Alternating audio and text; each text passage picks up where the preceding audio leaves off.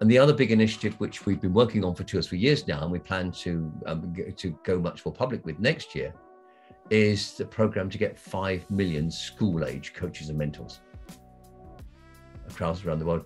The materials that we're rewriting and repositioning them so that basically kids can mentor and coach each other. So you're talking about people that already have inherently either a skill or a position. Like when you're saying, so teacher is inherently having a position where they could be a coach. What they might need is skills. Kind of like, skills and tools, and and confidence to do it. So and so the children are wonderful. They pick it up very quickly. And so it's spreading these skills much more widely.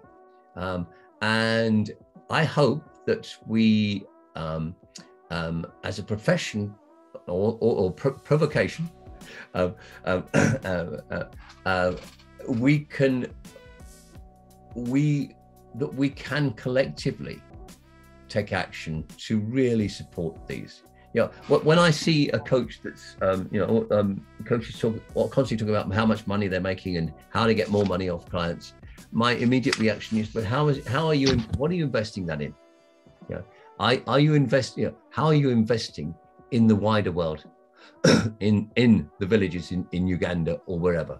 So, what is how socially responsible are you? And I think what we're seeing is that many coaches have a sense of social responsibility, but they don't necessarily know how to exert it. And the MCC has been really good about, in France, for example, solidarity coaching and so forth. All of these things creating opportunities for pro bono, but we're still only scratching the surface. It tends to happen mostly in the countries in which we operate. We've got to look much more widely at the bigger world.